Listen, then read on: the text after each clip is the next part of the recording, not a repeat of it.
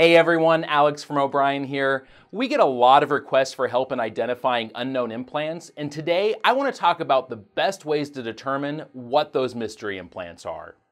Typically, the easiest place to start is with a radiograph, but to be useful, it needs to be optimally oriented to clearly capture the characteristics of the implant. So when taking an X-ray, it's important to keep the following things in mind.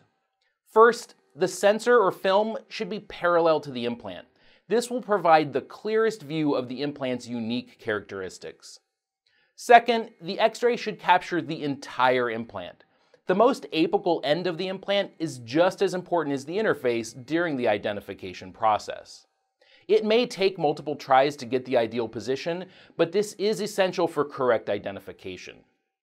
Once you have a radiograph that shows clearly defined features of the implant, you can use an online database to match those features to known systems. The two main databases are What Implant Is That and Osseosource, and they both work the same way. On the site, you'll choose characteristics from drop-down menus, which will narrow the list of implants until you can visually match your implant with one in the database that looks the same. The characteristics that you can choose from include thread type, implant taper, holes and grooves, and several others.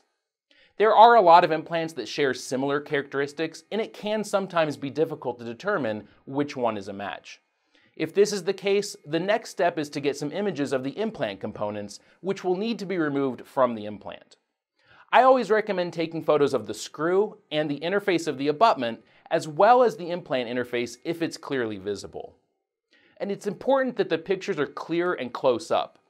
An SLR with a lens capable of macro photography is ideal, but most modern cell phone cameras are adequate as long as the phone is held steady and the image is taken with a high zoom.